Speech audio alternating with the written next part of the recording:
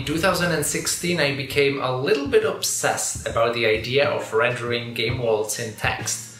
This video is about that obsession and about the resulting game. I called it Skyrim in text, but don't get too hung up on Skyrim.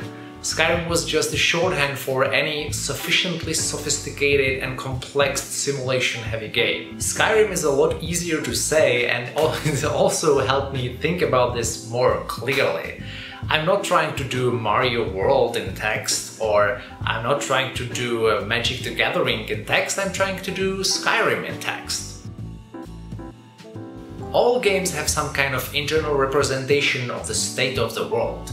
Skyrim needs to track things about where the player is, where he or she is facing, all the monsters in the vicinity, their inventory, the state of the levers, open and closed doors, and so on and so forth. That is the world state. Skyrim then takes this raw information and renders it in 3D, and it does this 60 frames per second. The point is, once you have the game world state, it's your choice how to render it. You can render it in 3D using different rendering techniques, you can render it in 2D, you can render it in whatever 1D, I guess, if you want to, right? There are even games that render things in audio signals only, so you don't see anything, you can only hear what's around you. Rendering in games is taking the internal world state and translating it into something that the player can follow.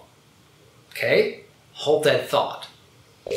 Let's talk about natural language generation, NLG. This is an engineering discipline that concerns itself in converting raw data into natural language. The classic example is weather forecasting. We now have a weather model for basically the whole planet, including very remote places.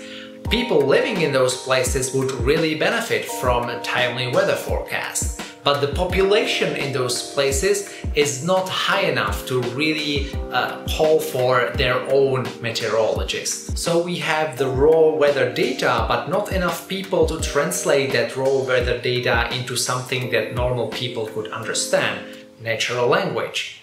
Therefore, natural language generation to the rescue. Natural language algorithms take something like this and they convert it into something like this, and they can do it for thousands and thousands of places per second. Now, this is harder than you might think. A lot of developers who have no prior experience with natural language generation might think that this is something that they could do in a weekend. No. You've probably guessed where I'm going with this. Could we take the internal representation of a world of something like Skyrim and use a natural language generation algorithm to render it in pure text? The answer is yes, kind of. I go into more detail in a 2017 article that I will link to below, but the gist is that this is harder than you might think, and that if you go with a naive approach, you will basically have an unplayable game. Let's be clear, rendering parts of the game world in text is nothing new. For example, the original game Rogue, after which we say roguelike now, had part of its game world rendered in text. So did about 1 billion other games. So this is nothing new, but this is not also what I'm after. I'm not after rendering parts of the game world in text, I'm talking about rendering the whole experience in text. So there is basically no other UI than reading the text, and the text is kind of like a little short story, a full narrative, instead of just blurbs. But even that is nothing new, right? There are a lot of amazing games in the interactive fiction genre that are like that. They are not just blurbs, they are full stories that you can read fully top to bottom, like little short stories. But that is also not what I'm after. See, the interactive fiction games are 99% authored. They are something pre-written by the author of the game, and that makes them like short stories or little novels, right? But they are not so much rendering some internal complex game world in text. They are showing you paragraphs of text based on some state of some variables. What I set out to do is something different. I really want to render the game world in text. So whatever the mechanics of the game, whatever the simulation throws at the player in terms of situations that can happen, I want to be able to render those situations in readable prose. So I made a custom analogy algorithm, and it kind of worked. But then I realized there's a problem. Games like Skyrim are based on repetition. Just look at this clip. There are 3 hits in a row, basically identical. The enemy doesn't really react to the slash, and we only see this blood splattering effect. This is totally fine for a video game, but imagine that we had something like this in text. Imagine having to read this. I hit him, he gets damaged, I hit him again, he gets damaged again. That just doesn't work. Here's a quote from The Hour of the Dragon, a Conan story by Robert E. Howard, for comparison. The axe fell in a devastating arc, and the Aquilonian cried out and went to his knees, grasping the severed stump of his right arm from which blood spouted. I mean, that's a high bar, but I would like to get closer to that. To have that, I realized that the new game must be a lot more realistic. I can't just decrease hit points until they reach 0. Every slash must have a meaning.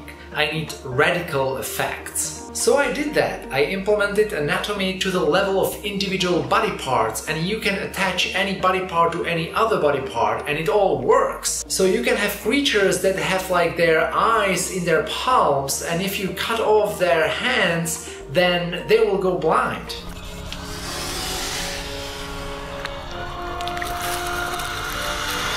This works well because now the fights are a lot more intense. Limbs are flying, heads are decapitated, and so on. The combat is now closer to something like Dungeon World than it is to something like Dungeons and Dragons. In Dungeons and Dragons, a dragon has something like 1,000 hit points, and you kill it by slowly taking down those hit points to 0.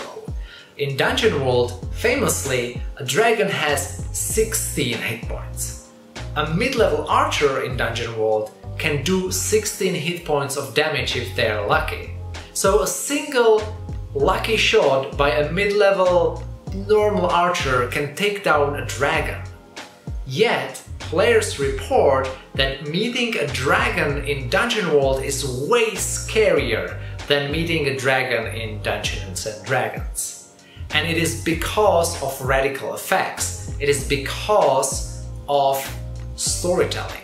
Now I'm going to play the trailer to this resulting game. I think it does a pretty decent job of showing how this can be awesome.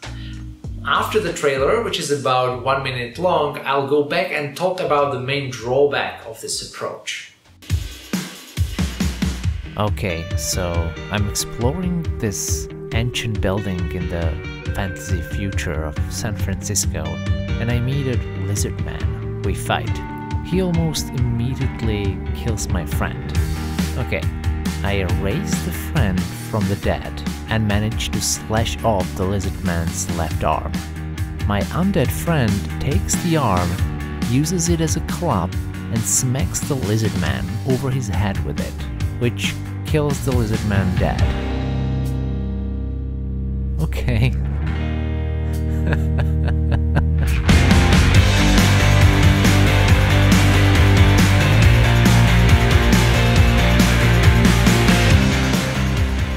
My working name for this approach is radical effects. Instead of gradually decreasing hit points, every combat action has some narrative effect.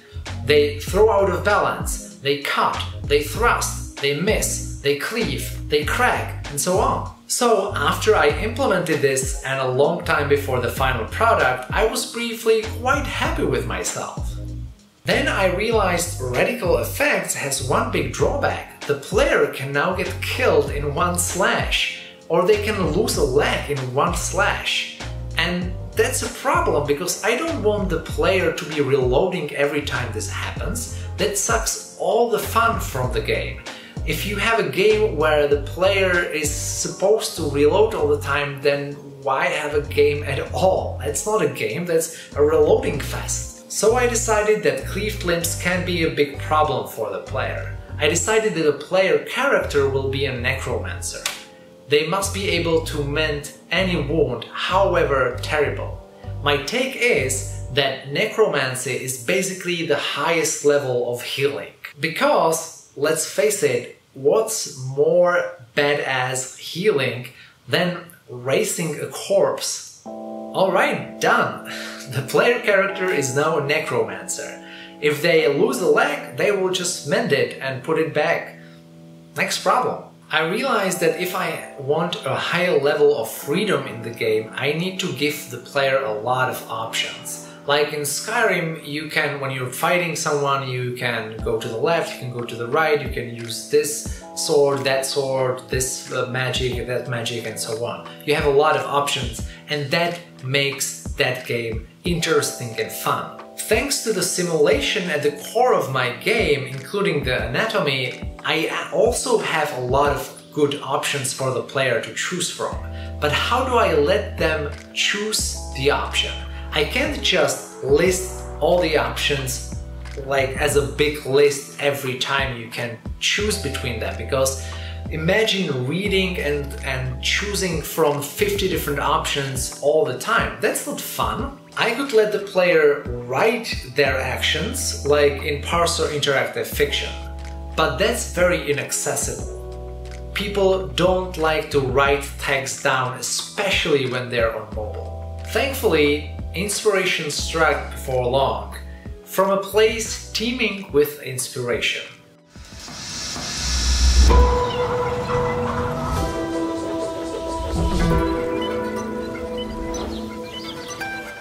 I lived in Japan a long time ago, but more importantly, I played a lot of JRPGs. I decided my game needs a JRPG menu.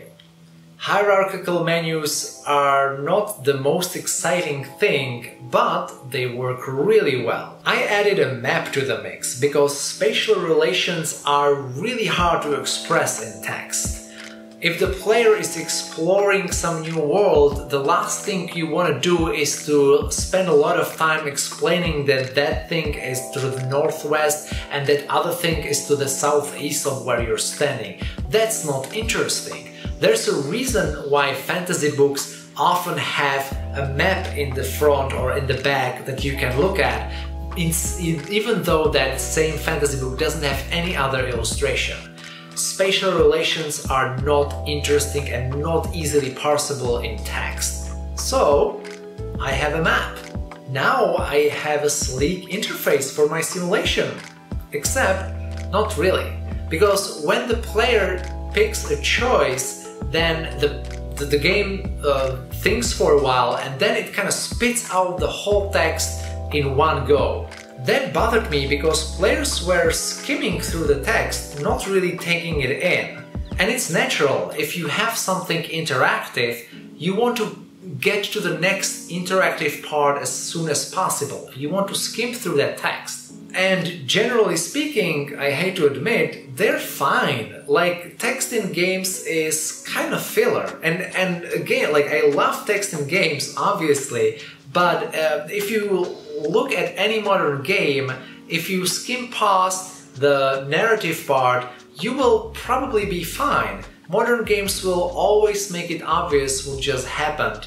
So, like, there are journals, there are quest lists, there are little particle effects in your inventory. Like, even if you skip past most of the narrative parts, you'll be okay. But in my game, the generated text is literally the only thing that you have to understand what's going on in the world. So if you swung at the enemy but also slipped and now you are on the ground, you should know, and the only way for you to know is to actually read the text. I also talked to a developer in one of those interactive story studios, and he said that from what they see, it's basically a suicide if you don't ration the text to people sentence by sentence. So I came up with this interaction where the player needs to tap the skull to get to the next sentence, and that next sentence is always kind of animated in.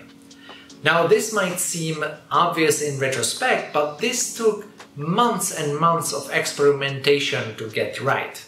As did everything else. There were so many little tweaks that I did for literally years on my, I'm not working on the game full time, but it was so many blind alleys where I needed to explore something only to find out that it doesn't work. Just crazy. As always, things that look obvious take the longest time to arrive at. Okay, so now the big question.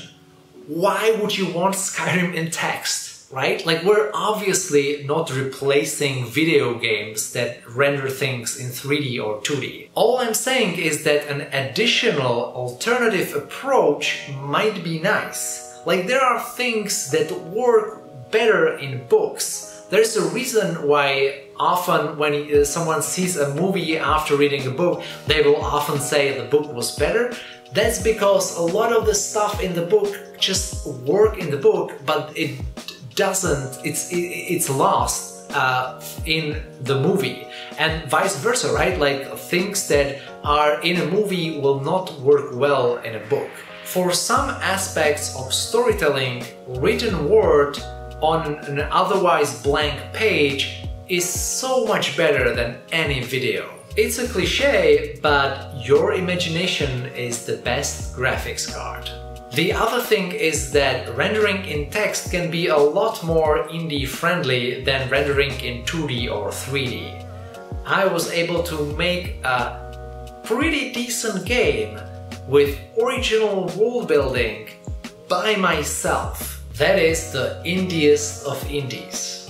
Today, almost any indie game you hear about was built by a team of people. Because of course, games are getting more complicated. For almost any game you need artists, programmers of course, animators, managers and so on. Even then, an indie studio will probably scope their game to something pretty small, like a 2D platformer. There are no epic RPG games being built by one person these days. That wasn't always the case. Think about Ultima, that was just one person. What this means is that games today are either epic but faceless, or authorial but less epic. A game like Knights of San Francisco can be pretty epic, but it is also completely authorial. I didn't do any focus groups, I didn't stress about ROI because I need to pay 20 salaries. All I added to the game is what I felt, like a book author. Book authors don't work in teams, book authors don't have focus groups, they do something authorial, they do something, the thing that they want to do. Like a book author, I own the experience. I own the experience with all its faults and weirdnesses and idiosyncrasies, but it's a thing that is by me, it's authorial, so you can be like, okay, I don't like this person, I don't like this game. It's less of a product and more of an expression of what I feel and what I like. Anyway, that's my journey so far to create games that render their game world in text. The first game, as I mentioned, is called Knights of San Francisco, and it's actually already available for Android and iOS. It's a paid game, it is pretty short, like 90 minutes to 2 hours. It is all in black and white, it has really weird music, it's weird, and did I mention it's paid? So a lot of people will not like it. But you never know, you might love it, like there is a reason why it has really good reviews, and I think this is because that kind of approach really strikes a chord or a note with people. And I love that because I kind of assume that maybe I'm the only one who really cares about this stuff. Beyond Knights of San Francisco, I hope to build at least one other game in this genre, and hopefully more because at the very least I want to try a few things that I wanted to try in Knights of San Francisco, but that couldn't really fit there. So like for example, like a little bit more of like strategy, like higher level stuff, and factions and stuff like this. So we'll see how that goes. I don't know. Apparently I don't know how to end this video, so we'll just be here forever. And I guess obligatorily I need to ask you to like and subscribe and go to the comment sections below and do something there, because that's what the algorithm likes. Yeah, I'm really good at this, apparently. I'm really good at YouTube.